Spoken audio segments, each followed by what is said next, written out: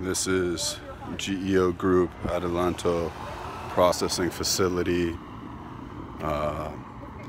2,000 people held here in the San Bernardino County desert.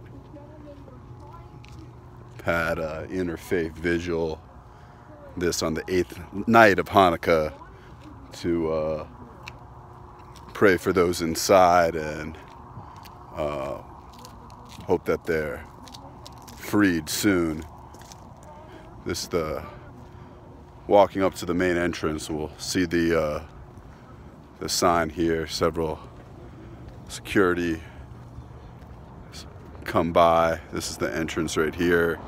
You can see Adelanto facility, and you see here, operated by GEO Group, the Adelanto processing facility, where immigrants are detained, held inside. We can see folks coming out right now, out the doors,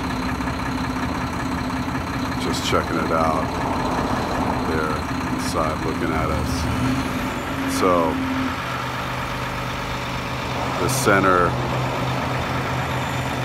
private prison operated by GEO Group, is where folks are housed before deported, often for a long period of time.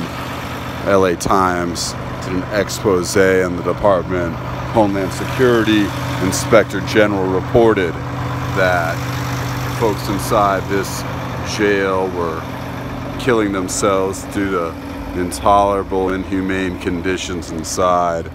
The shareholders of the GEO Group include members of Congress and other politically connected folks in the U.S. government.